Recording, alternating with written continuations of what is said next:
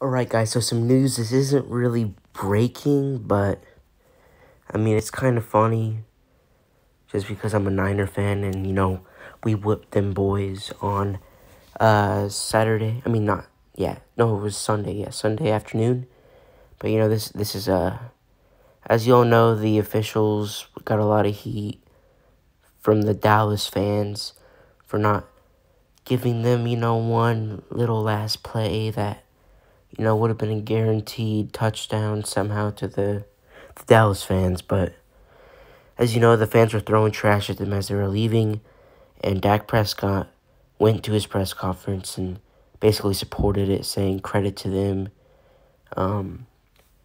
Obviously, that's not a good way to look. You don't want to do that.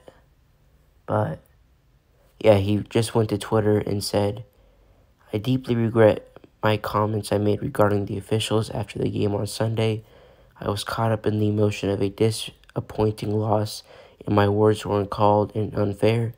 I hold the NFL officials in the highest regard and have always respected their professionalism and difficulty of their jobs.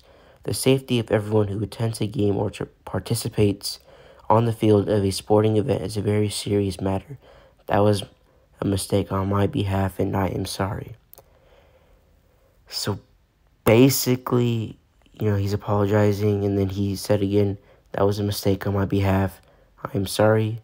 He just tweeted that again, but yeah, I mean, obviously that was not a good look. It made him look not like a leader. But, I respect Dak as a football player. He's pretty good. I don't think he should be getting paid $75 million, I don't think he should be up there with Josh Allen and Mahomes, but that's just my opinion. Let me know what you guys think. Is he really sorry? Do you guys forgive him? But anyway, that's me for right now. If you enjoyed, please have a like, subscribe. It would be amazing, and I'll see you all later. Peace.